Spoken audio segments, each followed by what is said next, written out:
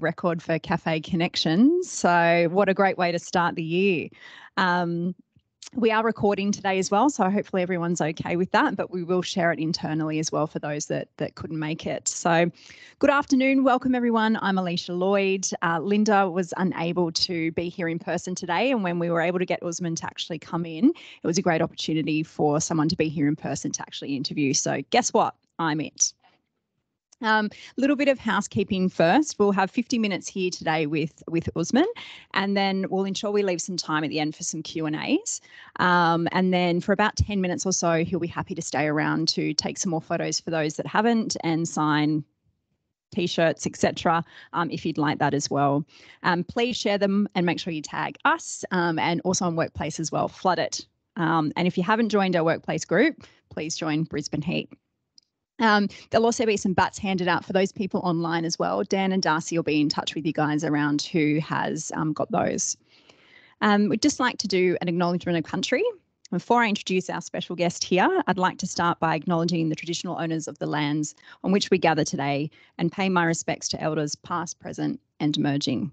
I extend that respect to all Aboriginal and Torres Strait Islander people and acknowledge the important role that they play within our communities. All right. Now, Usman, indulge me for a minute. I am going to just rattle off your Wikipedia bio. And for those who may not know the full extent of your legendary status... You've got to be careful with Wikipedia. Is this on? Yep, it's on.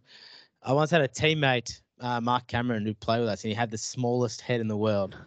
And I used to make fun of him all the time. And I actually went on the Wikipedia page and wrote up this bizarre story about why his head was so small. It was on there for 2 years.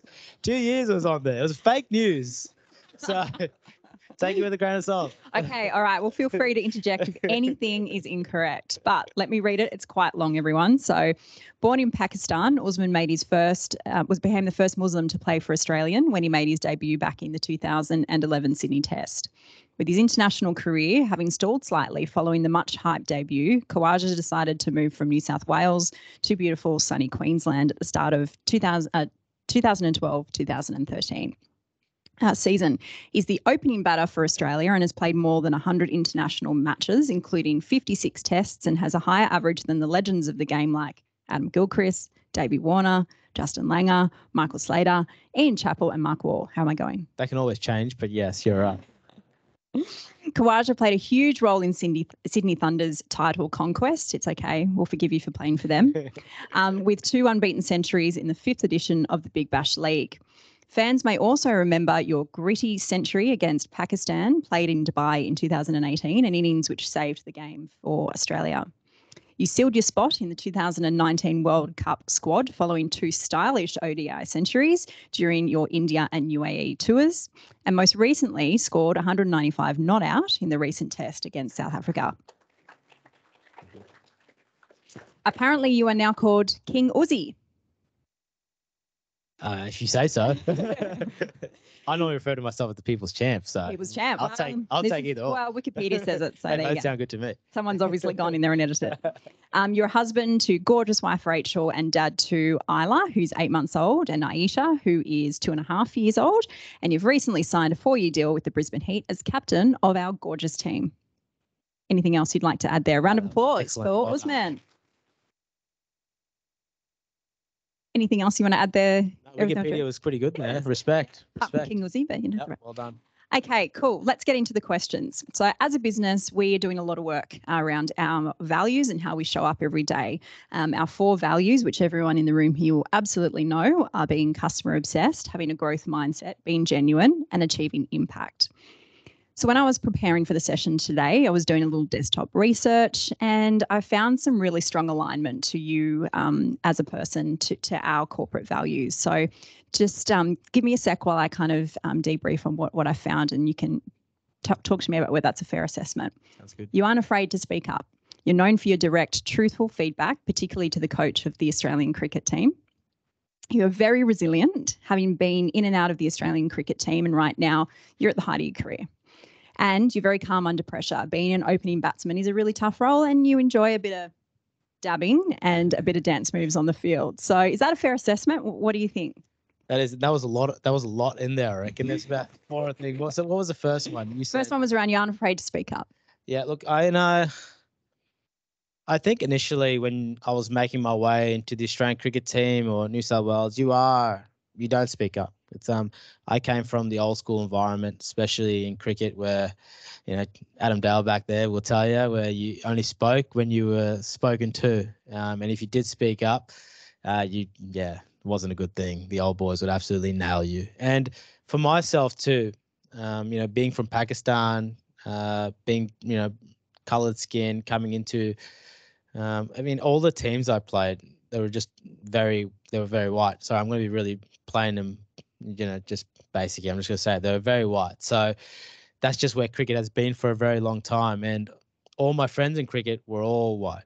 So growing up, I just had all white friends. And coming up through there, I never really felt like I could be myself coming up because I always felt like I want to fit in, right? We all do. When we're young, going to school, high school, we always want to fit in. So, I try to dress like everyone else. I try to be like everyone else. And I played for New South Wales until I was about 24. I debuted for Australia, played for Australia, but even the Australian cricket team, I wanted to fit in. I didn't drink, which is a big part of Australian cricket culture, particularly back then. So for me, it always felt like I was a bit detached, whether it was from the captain or the coaches. I wasn't involved in those conversations behind the scenes that they were having in the bars and the pubs late at night because I wasn't there. So for my first 9 games in Australia, playing for Australia, I actually really hated it. I didn't enjoy it at all. For the fact that I didn't score runs. I didn't feel like I really belonged. I didn't really feel like anyone had my back at that time. But two, I didn't feel like I was a part of the team. And it's disappointing to look back on now and see that. And I'm very vocal about that now because I don't want another Usman Khawaja, boy or girl coming from a different background, feeling that way because it wasn't nice. And I remember I finished that thinking, I don't want to play for. I genuinely thought I didn't want to play for Australia again. I like that. I didn't really enjoy that. How about, I got to find happiness somewhere else. So that was the same time I moved up to this beautiful state, Queensland. I needed a change, so I moved up, played for the Queensland Bulls, and it was that point in time where I just thought, I've tried to be this other guy for a long time. It might have an effect on my game, might not, but I'm moving up to Queensland. I've got a clean slate. I don't know these teammates. They don't really know me. I'm just going to be myself here and genuinely going to be myself. And look, I copped a bit of stick for it. If I'm being totally honest, Queensland, when I moved up, felt like it was about 20 years behind Sydney in a lot of things. But multiculturalism was probably one of them.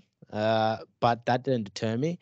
I said, no, look, I'm going to be myself. I'm going to dress the way I want. I'm going to do these things. And funnily enough, when I did that, look, I played some really good cricket over the next couple of years, but I also earned a lot of respect from my teammates. They knew who I was. This is Uzi. He's straight down the line. He's a straight shooter. He is who he is. What you see is what you get. And that actually, that respect I earned from them eventually made me realize, hey, wait a minute. People actually respect you a lot more when you're being yourself, whether that's, whether you fit or conform or whether you don't. They know what they see is what you get. And I think that confidence, when I saw that, allowed me to speak my mind and to be myself and to say, look, as long as I'm respectful, as long as I'm, being respectful to the teams, to the environment I'm in, to people I'm talking to, I will be honest. I will speak my mind. And when I started doing that, on top of what I was doing in terms of, just being myself, it changed everything because people then, they just knew who I was. And my friends now, even Matthew Renshaw to an extent, who I got pretty close with, he knows that I'm the kind of guy that the one big thing for me is to take me on my word. And he uses it against me sometimes because he knows I won't lie to him. So I have to kind of speak around the truth to him when I don't want to answer his question. But I think that's a really important part of who I am. And that's why I want to tell you the backstory because that's where it kind of stemmed from. So that was, to the first little bit, that was the answer. Absolutely. And being resilient as well, you've been in and out of the team and obviously you've taken some knocks, but then you get back into the team. How do you back up time and time again? How do you get over the one bad game you played to then back up the next day? And what are some tools that, everyone in the crowd here can kind of take away? Cricket's built on failures. It's a bit like life. you fail more times than you succeed. Unfortunately, it sucks. Then you have a couple of good games and you win games for your team, and it's good. But you know that there's always going to be especially as a batsman, you get one chance, you're out. So I mean, I actually find cricket is a great leveler, just like life. Things can be going well, you're on top of the world, and then something just happens and you turn your life upside down. Same thing happens in cricket. You're on top of the world. You think you're King Uzi or King Khawaja, whatever the Wikipedia said. And then things change and suddenly you become from hero to villain just like that. I've been dropped out of the Australian team so much. I've had things outside of cricket that have really, challenged me and tested me. I guess the biggest learnings from me throughout my career, for me to perform on the field, yes, I need to do a lot of hard work to be able to execute my skills, but I also need to be happy off the field. And that's equally, if not more important, because every time I've struggled off the field, haven't found balance off the field, I've really struggled to perform, on the field or work environment for you guys. I'm sure some of you guys see a lot of head nodding. It's very similar. We all go through really similar things in life. People just see us. They see us, the cricketers up there, but we're as human as anyone. And I'm getting emotional here talking about it because I can think about all the things that I've recollected in my head to get to where I am now. And the three things that have helped me in life, and this is my personal, and it's different for everyone else, but three things that have really helped me in life are one, the biggest one is probably gratitude. You're going through so many ups and downs in life and in cricket. I think we forget how lucky in a lot of things we are in Australia. And me traveling the world, and I had this conversation with Paul, funnily enough, the other night, that you travel around the world and you see how lucky we are in Australia. And you don't realize it until you actually go out. And I came from, family which came to Australia, didn't really have too much. We lived in low socioeconomic places. It was tough life. I shared a room with my brothers till I was 18. We lived really cramped. There was lots of things. And, when you talk about resilience and whatnot, at some level, you need to have a level of contentment to say, all right, shit's hit the fan. Things aren't going well.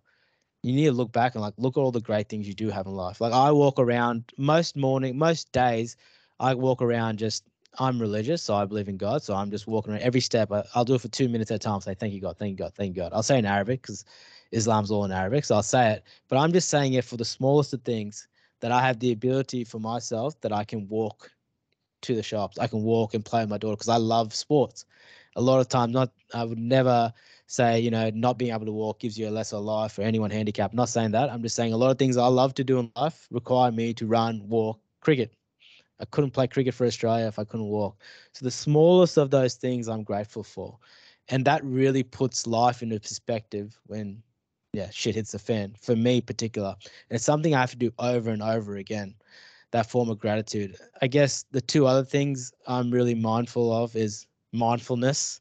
A lot of people talk about it, but a lot of anxiety in cricket and sport that you don't see when you're here. Maybe it might be deadlines for you guys. You need to hit certain things, certain KPIs, whatever it may be. Anxiety comes from the future. And mindfulness for me is just about being present and what I'm doing right now. Controlling the controllables is a cliche, but it's one of the most important things that I've found in my life in cricket and outside of cricket, because there's certain things in life you cannot control.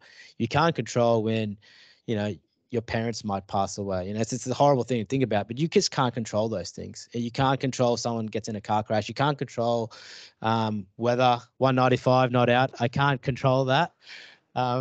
So you have to, at some level, understand what can I control? Because if I can take care of the things I can control, ultimately that will give me the best chance to succeed. So when you talk about resilience again, and I'm talking about getting dropped from the Australian cricket team, when I got dropped from the 2019 Ashes, I genuinely thought that was my last time I'll ever play for Australia. So what kicked in for me, and what I think helped me achieve to get back in Australia, was number one, gratitude. I thought, how many games have I played? I played 44 matches for Australia. That's 44 matches than I ever thought I'd ever play. And how many hundreds have I scored for? I scored 800s at that time for Australia. 800s than I'd ever thought I'd score for Australia. So for me, then I had a new daughter. I was gonna say new daughter. Aisha was born, and for me, it was just like, thank God, I'm so grateful. I've had a great career. I'm very happy. That was the first tick. Second tick was, what am I trying to do right now? Well, the process is really important to me. I love playing cricket. I'm going to be the best cricketer for Queensland, and at that time, Sydney Thunder, whoever I was playing for that I could be. And I put those things in steps, and I started scoring runs again, and lots of runs. And I wasn't trying to play for Australia again. The fact that I was trying to control the process and everything I was trying to control and have that gratitude led me back to be able to play for Australia. I think if I try too hard, actually, Ricky Ponting told me, Ricky Ponting's a great Australian cricketer. He always told me one thing that I've always remembered. He said, the harder you try, the worse it gets. And that's all about being outcome focused in my mind. So the harder you try to get 100, the less likely you are to get 100. I can promise you, I've gone out there, I'm going to get 100 today. And I've never, ever got 100 when I've thought that way. Because you forget about what it takes to get to that point, little steps and little steps. It takes a long time to get 100. So that gratitude and being able to be, mindful and just accepting what will be and staying in the moment, they're the reasons I ended up actually having an opportunity to represent Australia again. And when I did get an opportunity to represent Australia again, I was not thinking I'm going to go out there and score runs. I was just thinking I'm going to stay in this moment. I am going to enjoy this because probably could be my last test match at the SCG. And I'm just really going to enjoy this for what it is. 45 test match, I played 44. 45 test match is still pretty good. And funnily enough, I concentrated on the process and gave myself the best opportunity to score runs. And I did score runs. Scored back-to-back hundreds, which I was never expecting in my wildest dreams. Not to say that this is a secret to success, but to give yourself the best chance to be resilient, get knocked down, keep coming, knocked down, keep getting back up. These are the two things that really helped me in my life. Great answer. I think that answers the calm under pressure observation I made earlier on as well. So a little bit. Yeah, a little bit. Dabbing. The calm under pressure is probably my third one, which I don't talk as much because I understand everyone's very different. I'm religious. I believe in God. I believe in destiny to some respect. So I accept what will be in my head. I still believe we have choice. If you want me to delve in this later, I can. It gets complicated. I believe in choice, don't worry, but I also believe in fate. It can be a complicated topic to understand, but for me, that is very important. What will be, will be. You have your own journey. You make your own choices. I don't believe in sliding doors. That helps me to be calm under pressure because I accept things for what.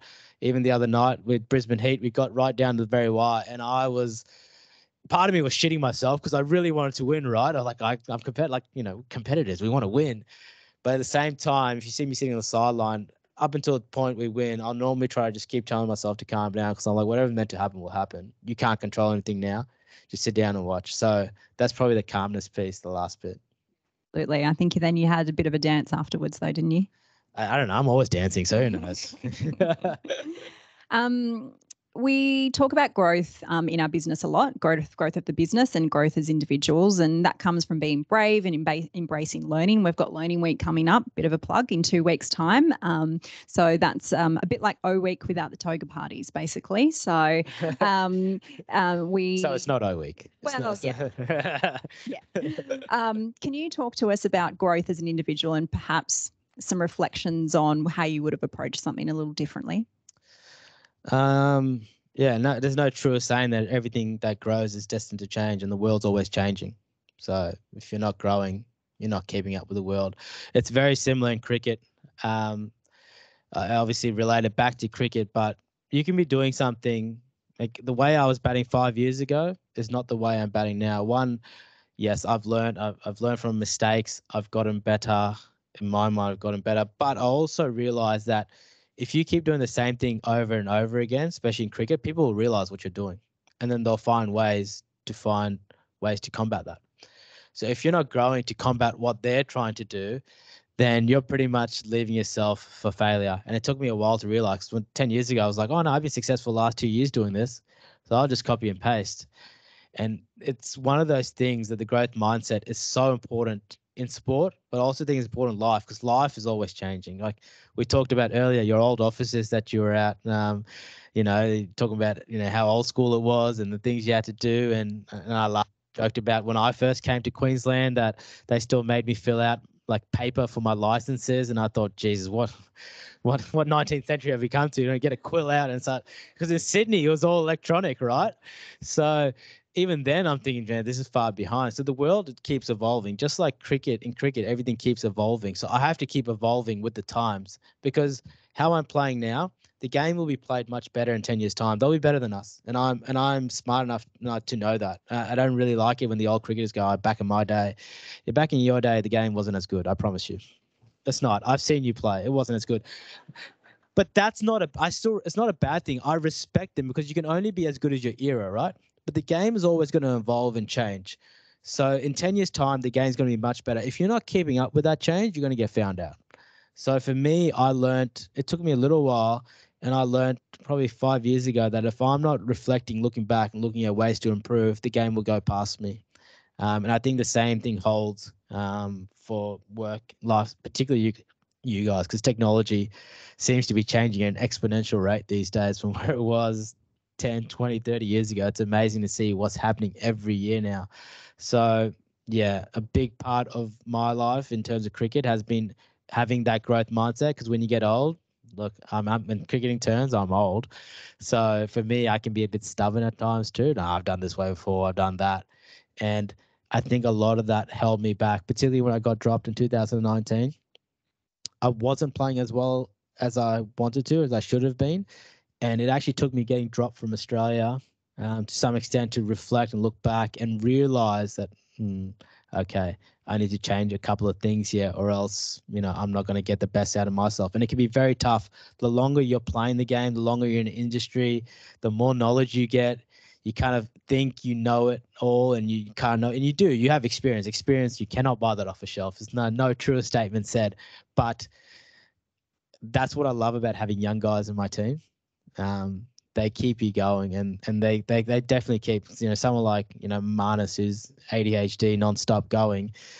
I love being around him because he keeps me going. He may actually, someone like that it's an infectious personality, and you want to be better because of it. So it doesn't matter how old you are, and even now at 35, I'm still going in the nets trying to get better, and I'm only have 4-5 years max left in me, but I'm going to make sure that hopefully by the end of that time, I can be the best version of myself. That's amazing. I think I read something on LinkedIn the other day that as a leader, the one thing that's going to change exponentially and the thing you need to stay ahead of the curve of is technology. Like, your Slacks, your Jiras, all that sort of thing. You can't just leave it to people in your team to understand that. You need to be across it as well. So it'd be the same with you. Happened in cricket, and now everyone sees everything. You can't hide anything. You could hide stuff back in the day because there wasn't as much footage, and you sneak away.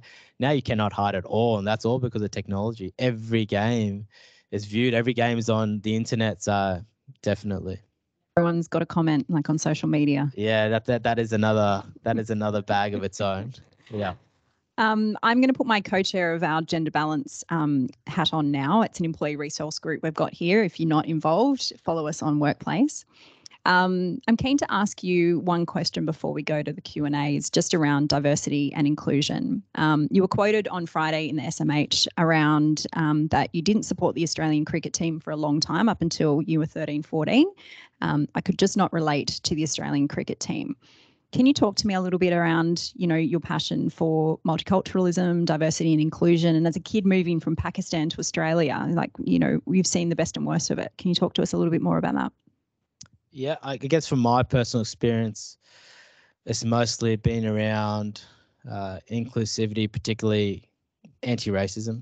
Coming up from my background, now that I've got 2 daughters, it gives you a lot more perspective. Gender equality is definitely up there. The world's changed, cricket is changing, and I love where it's heading at the moment, especially cricket as an organisation. But we'll talk about, I guess, from my experiences growing up.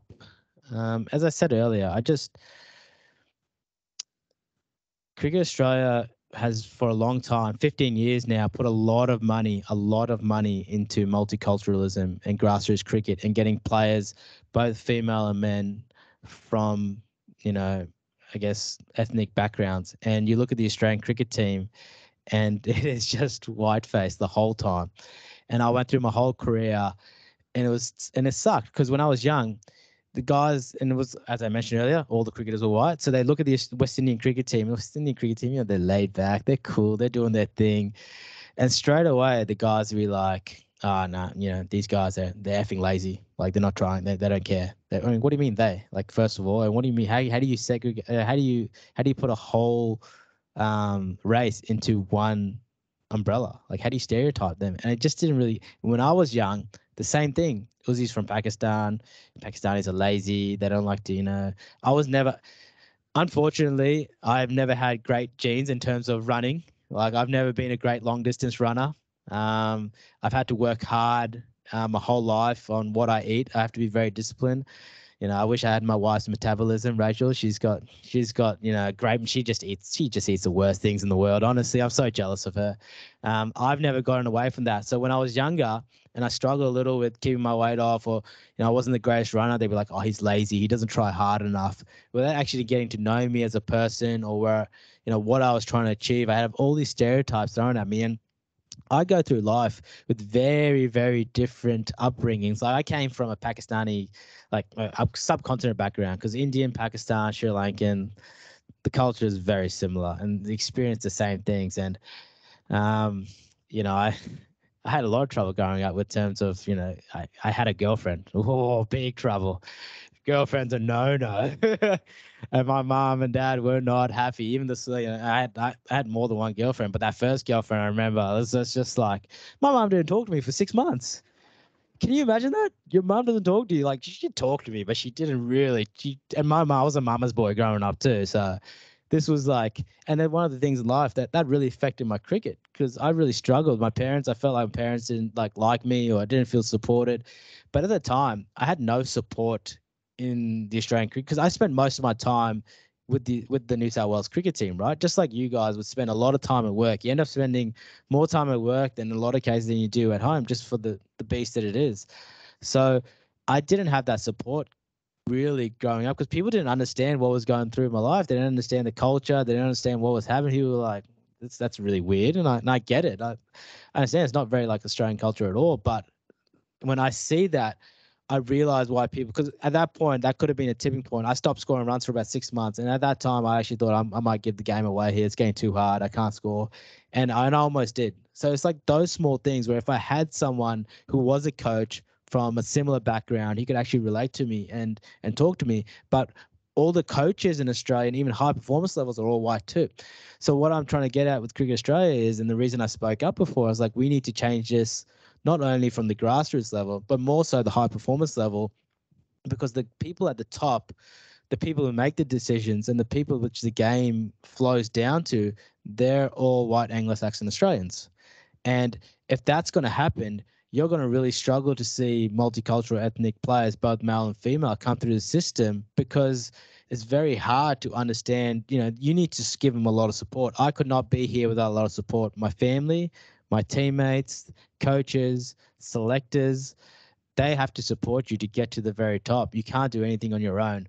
So for me, it's not about, we throw a lot of money on grassroots level. So I'm trying to shake it up. I'm trying to get Cricket Australia to actually learn from my experiences. I talk about subconscious bias when it comes to selecting teams, and I see it when a CEO selects the coaches for teams. I've seen coaches select their assistant coaches for teams, and it's just a big cycle. Mates choosing mates, people just, and it's going to be very hard for someone from an ethnic background to actually crack it into higher level jobs, to higher level positions, if they don't get the opportunity. So I think that's where I'm trying to really change things for Cricket Australia, because it's one thing that they have never done. It's one thing they've never thought about. It's just one thing they've never experienced, because they've never had someone in my position who's immigrated from Pakistan, grown up in a very Pakistani culture with my family, come up through the Australian system and play cricket for Australia. So I think any information I can give on my journey, I actually think that's the biggest legacy I can actually leave this game, more than any games I play, more than any runs I score.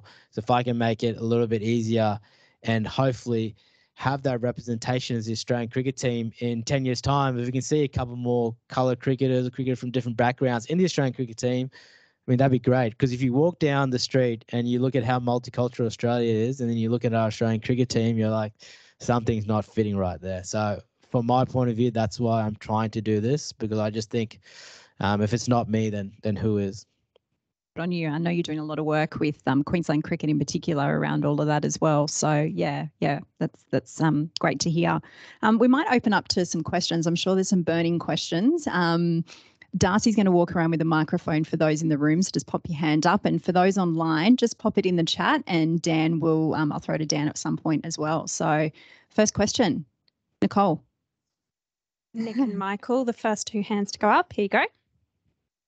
Before I actually ask my question, are you succeeding? Do you feel like you're getting traction according to with respect to Alicia's previous question? Very slowly. It's going to be a slow burn. As I always say, this could take 10, 15, 20 years because it's very hard to change organizations. It's very hard to change traditions. It's very hard. Yeah, when people are already embedded in roles, it can be very difficult. So I'm a realist. It's not going to happen quickly, but maybe if I keep nagging him for a long time, something will happen. Squeaky wheel. Actually, my question is around teamwork. So the last kind of 6 to 12 months or so, we've been having a real focus here around how we break down the silos within the various different departments and work better cross-collaboratively across the organisation as a team. So cricket, my daughter plays cricket, and when she started learning, I realised as her parent how difficult each of the various skills and the amount of different skills that are required to make a cricketer, let alone a cricket team. So I'm just curious sorry, here's my notes. I'm just curious about any insights you can provide around how you've seen teams work well together and what kind of are the key elements that make up a really successful team, and any stories you could share around that. Great question, Nick. Very good question. Very complex question. I've been Queensland captain for 10, 11 years. I think number one, the most important thing, in my opinion, is communication. It's funny. I've been on both sides because we're a very male, obviously, we're a male cricket team, right? And I've talked to some of the females about the female cricket team. And you guys are a bit more complicated because you have both sexes interacting. Where, guys, we're a male cricket team. We're having blow-ups all the time. We're blowing up at each other all the time. Like some of the stuff that goes on. But it's funny, in a male-dominant environment, you just move on. The biggest thing I have seen, though, in our team in particular is the communication piece, because there can be at times what I've tried to put onto the Queensland cricket team is if you want to say something, speak up. And I found in my experience, people really struggle to speak up, really struggle to have tough conversations and open conversations. I always say be open and honest, but be respectful. There was, when I first came to the Queensland cricket team, there was a lot of I felt like what do you call it? The Real Housewives of the OC. This is how you got your daughter's name, your son's name. Sorry. It was a bit like that. There was a lot of gossiping going on. I was like, well, we need to stop this because it doesn't help anyone if you're whinging about things in the background. Nothing is going to get done if you're not happy. If you're not happy with something, just go up to the person, find a way to speak to them.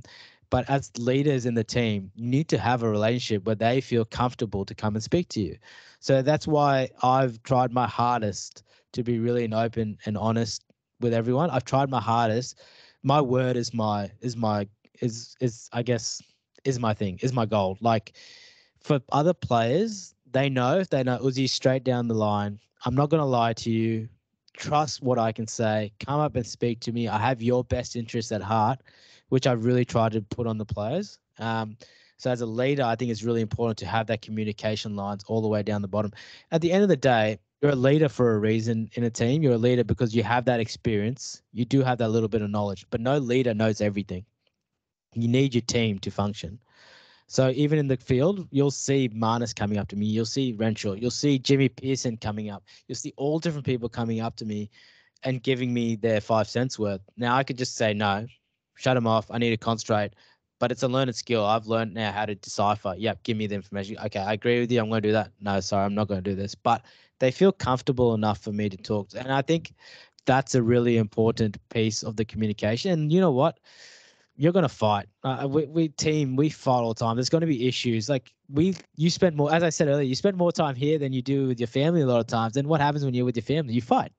So when you're around people all the time, you're going to have conflict. That's 100% part of being in a team. It's how you handle that conflict. And communication, in my opinion, if you can have that conflict and then have the adult conversation as soon as possible to resolve that conflict, then everyone can move forward as quickly as possible. If you don't and you let that linger, there's going to be communication breakdown. There's going to be productivity breakdown. whatever, it's not gonna work efficiently. So I think that communication piece is most important. Did you just tell everyone that I watched The Real Housewives of the Like, OC? sorry, yeah. Oops. It makes you feel more human. She's like everyone else. Worst kept secret, Leash. Michael, did you have a question over here?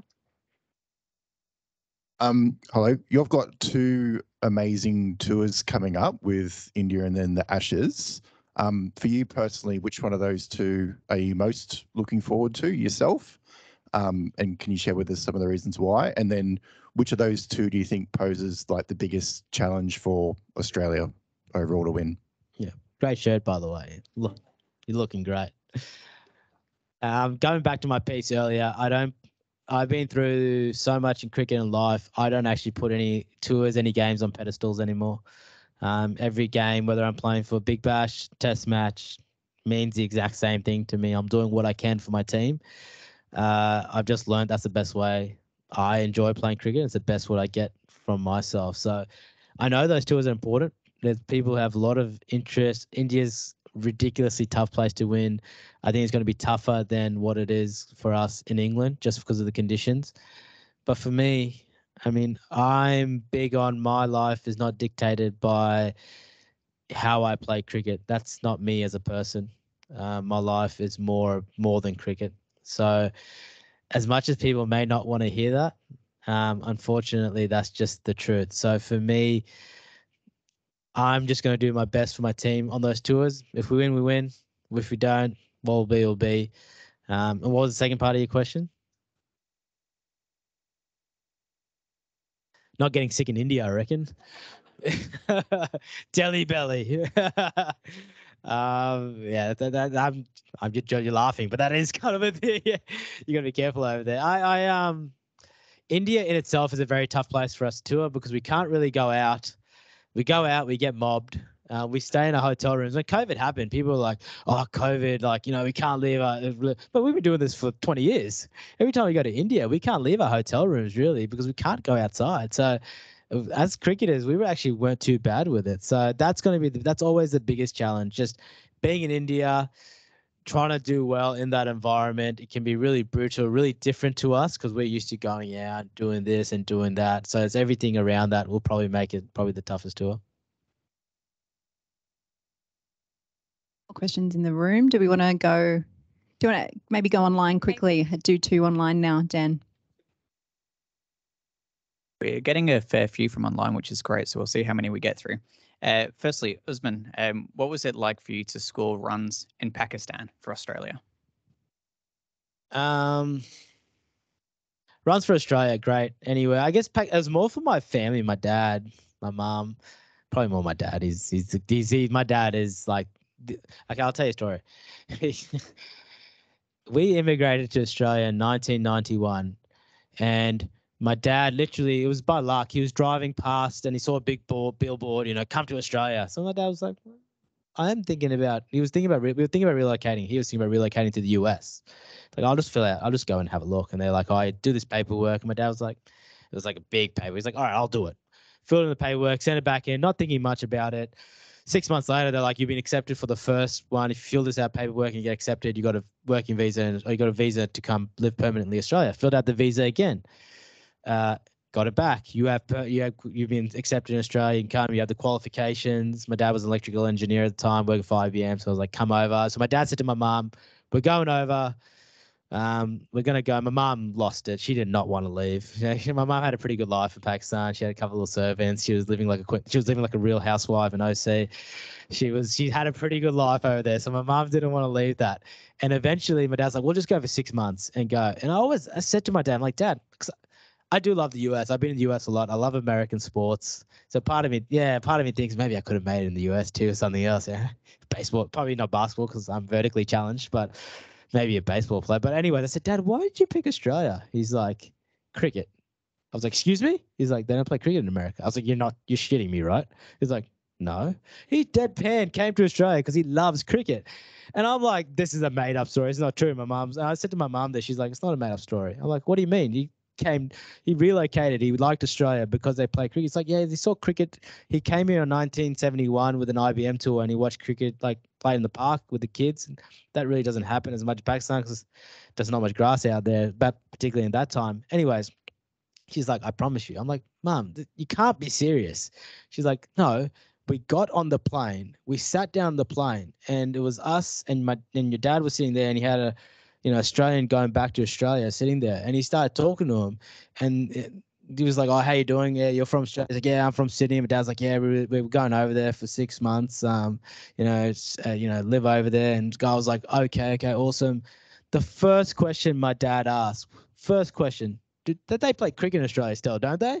And the guy's like, yeah, of course, they play cricket everywhere. And my dad was like, whew, okay, good. Like, who does that? That was the first question he asked the fellow on the plane next to Australia. So, yeah, it's one of those things. I don't even know, how did I get onto that conversation? What was the question? When you scored runs in Pakistan. Yeah, so this is my dad, how much he loved cricket. So when I scored runs in Pakistan, when I scored runs in Karachi, all I thought about was my dad, because I just wanted him to give.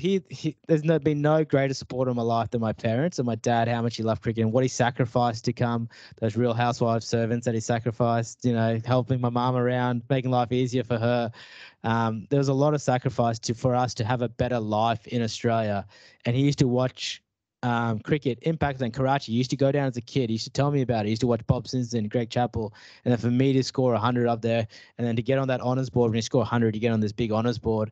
I took a picture of him and I sent to him. Probably my mom said he had tears in his eyes because he was so excited that his son got to go and have his name on that honour board that he used to look up to and his kids. So it was really special. Cricket when you were living in Pakistan? We left when I was 4, okay. So not really. And I think we play out of the womb in Pakistan, so probably. Another question from online. Speaking about parenthood, this question is about Usman the dad. So just thinking of some of the experiences you've had and challenges in particular around inclusion, what's some of the advice you're giving to your daughters growing up in multicultural Australia? Is it getting better or is it getting harder? And also, couldn't Pat Cummins given you one more over in Sydney? Yeah, he could have, bloody Pat. I think I've grown up males my whole life. I've had 2 older brothers. I had a nephew.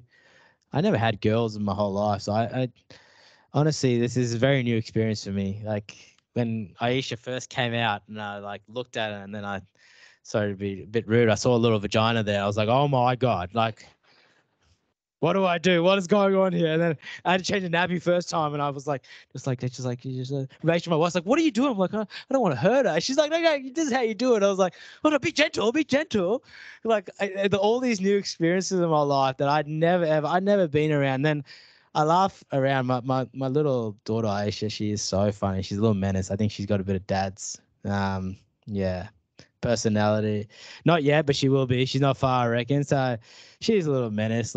She's just a little smart ass. I'm changing her nappy and she's so funny now. She purposely, while I'm changing my nappy, she's there. I look at her face. I'm like, she's up to no good here.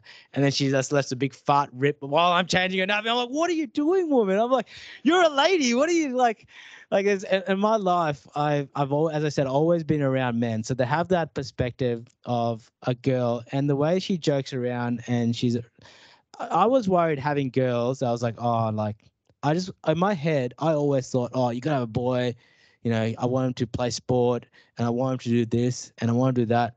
And when you have a girl, especially in today's day and age, they can do the exact same things. The girl, she can be a golfer. I've already put golf sticks. She's smacking her around. She can be a tennis player. She goes, Dad, I tennis. I'm like, yeah, go play tennis and give a cricket bat. I try to avoid cricket bat because I don't want to watch. I don't want to spend the next half of my life watching my daughter play cricket all day. So I keep putting golf sticks in her hand. But that actually put in my head of how backward my own thinking was. Like, oh, I needed a boy to have a sportsman. And it's just not the case. And we're very lucky now that women can have careers being sportsmen, have, the inclusivity that's happening now with women. And that's what you want. You want that fair and equitable, you don't want that feeling of, I've got a daughter, so she won't have as many choices in life. Life's going to be harder for her, because life has been harder for women for such a long time. And I think that's why, especially as parents, as dads, we always, at some level, especially the old school way of thinking, you always dreaded having a daughter for that reason.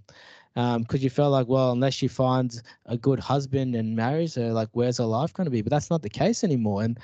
And that's what I love. That's the change I love seeing. And I love, the way I joke around with my daughter. I don't treat my daughter any differently because she's a daughter. I treat her like what I would have treated my son. Like, she falls over, I don't give the mother does. Rachel's a little softy. She's like, oh, yeah. I just look at her. She looks at me. I'm like, you're okay. Come on. And she just gets up and gets going again. So in my own self, I'm very conscious of not treating her any differently either, just because I really believe in that inclusivity and inequality now, especially since I've had two. And I guess the Brisbane Heat women's team is more successful than the Brisbane Heat men's team at the moment. We're all one team here, guys. We're all one team. See, stop trying to segregate us. We're all together in this. Come on. We've got time for just one last question in the room. If anyone's got a burning one down the front. We can go two if you want. If you got a burning one, we can go two. Thanks, Usman. Mine's all about mentality. You said at the beginning of this that you didn't enjoy your first couple of years in Cricket Australia when you made the men's team. I think it's well documented, you being in and out, maybe not finding consistency, but also not really having like a sense of belonging in that team. I feel like everybody in this room can at some point empathize with that. Whether it be like a social setting or maybe being a part of a team sport, but not necessarily feeling in with the clique. What was going through your head when you were having those inconsistencies? And what would you say to someone who is maybe struggling with that in a social setting, and maybe in a team, anything like that? What would you say to them to try and find that independence and really feel comfortable in their own skin and find solace in that? I mean, I think from my experience, whether you succeed or fail, you want to succeed your way. So I didn't feel like I was doing it my way when I first went in the Australian team. And I look back on those 9 games I played. As I said, I was trying to fit in. I was trying to do all these different things. And then when I came back from that, I'm like, look, if I get an opportunity again, I'm going to fail. I'm going to fail my way. And if I'm not going to succeed, if I don't achieve what my goals are, I'm going to do it my way. And I talked about how much, I became a person. I was respectful. I got, the thing was, when people realized, even social scene, I don't go out with the boys anymore. The guys always finish games, they drink, they go out. I just go back to my room, and they just accept that. That's what I did. They accept I don't like going out. I don't drink. I'd rather just stay home and watch Netflix or, just chill. And for me, that was really important. But even more so important, I think, to help that, I think, as I mentioned earlier, with your question earlier, the leaders are as important with that as anything, because we got some strange cats at Queensland Cricket. I'm telling you, we got some strange. I won't name all of them. Marnus, Joe Burns. We got some strange. I've actually put Matt Renshaw in there too. We got some strange people, and the one thing I love about, I say strange, but that's not the right word. They're very different, but I think that's what makes our team so special. Those different personalities are what makes us a good team. Because if you had everyone the same, everyone thinking the same way, I don't think you'd get the best out of yourself as a team, and I don't think you'd have ability to grow. So I think it's a little bit up to the leaders too, to really encourage that, to really encourage different personalities in a group, different ways people do things, because in my honest opinion, I was the different guy in Australia when I first went in there, and I know how it felt when I felt like I couldn't be myself and I couldn't contribute to the team. So I was useless anyway.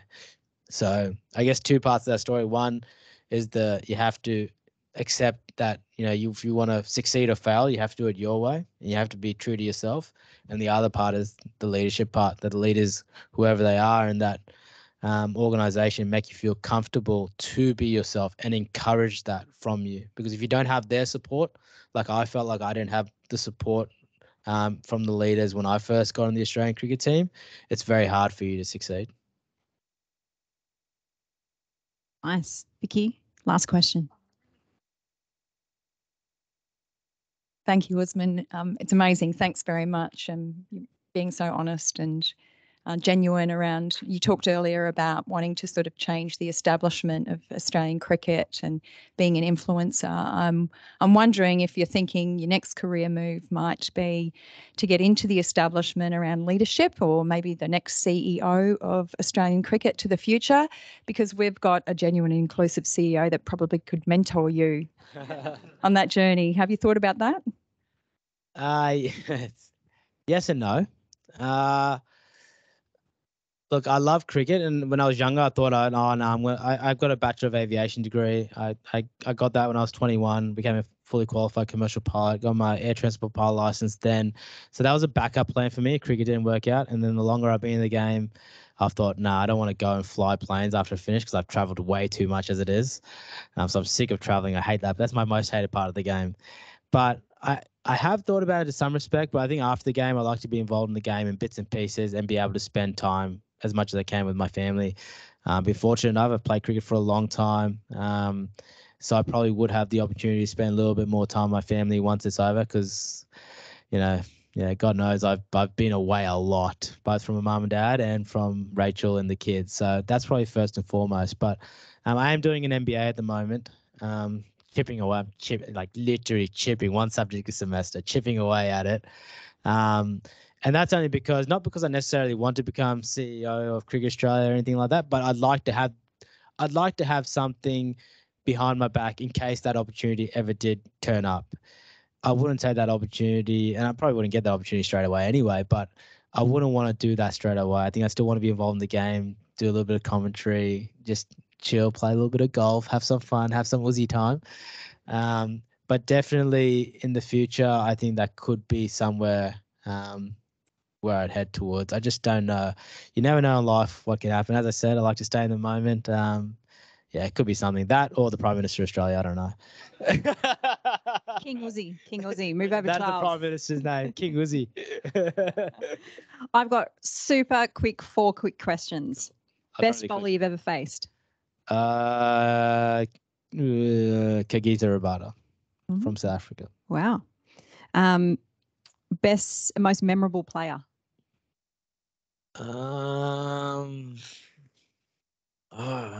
My 2 favorite were Brian Lara and Adam Gilchrist. So them 2, both left-handers. Best crowd of recent times? Definitely when I came back into the team last year at SCG and scored those 200s. I had Uzi chant going on, Uzi chant for about 5 minutes. I got 100 just before the tea break. They were chanting my name as I went off. I went in, got a little banana, came back out, and they were still chanting Uzi. It was unbelievable. That's something I'll never forget. And finally, your best moment that you're most proud of in cricket? Oh, that's jeez. Receiving my baggy green cap, I think. My family was in the stands. They saw it. It was a pretty special moment. You dream your whole life to play for Australia. You think you're going to get there, and then most times you never think you're actually going to get there. So to actually achieve it, honestly can't explain. You wait 15 years, 20 years to achieve it. So, it means a lot. Awesome. Thank you very much. We might wrap it there, just conscious that we don't have a lot of time, and I'm sure there's still a few people that want to get their chests signed. I just want to make that sound so silly. T-shirt for those online. I just want to do another quick plug for Learning Week. Starts in 2 weeks' time on Monday the 30th. Head to Talent Lab. We'd love to see you. If you love this session, no doubt you'll love to see Ashley Noffey and Georgia Redmayne. They're going to be sharing some insights on how they've dealt with successes and setbacks as well, and they're from the WBBL Heat team as well. So jump online for that. Quick thank yous. Thank you to Dan Cosgrove for all your time and effort in bringing this together, and Linda, to Darcy and Hugh, Beck and Adam from the Queensland Cricket, and Corp Services for helping us set up the room today. Thank you all for giving up your time today to come in and hear from Usman, and of course, thank you so much. I know you're a very busy man. You've got 3 games left, and what is it? We've got to win 2 At least to 2, get yeah. into the finals. So I think half of this room will probably be there. I think this man here has been to every single game. We're very passionate. We give out jerseys to everyone in the office to wear. So we're very passionate Brisbane Heat fans. So all the very best, and thank you very much for your time. Thank you for having me. Enjoyable, Round and of applause. well done to her too. Great work. Great work. So for those in the room, if you want to come over here and just line up, if you've got anything, I think we've got about 10 minutes and then he's got to head back to the team. So yeah, feel free to come up here and do some signing.